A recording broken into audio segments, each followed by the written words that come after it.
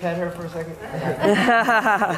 So you don't have to hook with your feet at all. You can just relax your feet like this, and when Jet comes in to start attacking, you already get your underhook real high and your hands real low here. Notice that I'm angling already with my shoulder really high, okay? And I'm leaning here to one side, in this case to my left side. I want to move just slightly over here because Jet then has to move with me. And when he starts to come to pass again, I'll just touch this arm and of course roll over, right? So everybody can see that Jet's about to roll over this way. So we know what he's going to do, right? And jiu-jitsu is supposed to be about understanding that you cannot get your first technique, but you know what the person's going to do, and you're going to go get your second technique, right? Okay, so we're here. I don't have to worry about my hooks. I don't have to have hooks stuck inside of his legs. I just have to make sure my feet are somewhere around here. I want to insert my underhook, so I dive in as he's starting to attack, and I get my shoulder super high. And if you notice, I'm never going to face Jet straight. I'll always get this angle here, right?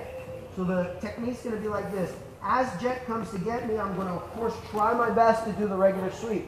He's never going to let me. What's he going to do with his right foot, everybody? He's going to pull it up. Every single time. There it is, right?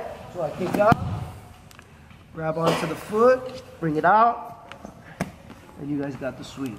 Okay? And take your time, and you guys are in side control. Right? So you know what he's going to do. You just want to make it created to be in a situation where he's allowed to do it.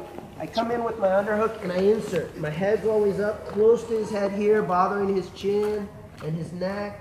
And I always want to get the angle. The angle is what forces Jet to have to defend, right? So when he goes to come towards me, I want to try my best to get this regular sweep. You guys can tell that I'm trying to get him over here to my left. He won't let me, so he's going to put the foot up. I put my shin. I don't have to worry about getting tight hooks. I just put my shin here into the knee. And now I'm going to kick up to the ceiling and get my hip, watch, hip escape to the outside and continue to kick up as I hold on to his knee. He'll try to close the half guard. It's going to be tough. I can push if I want with my foot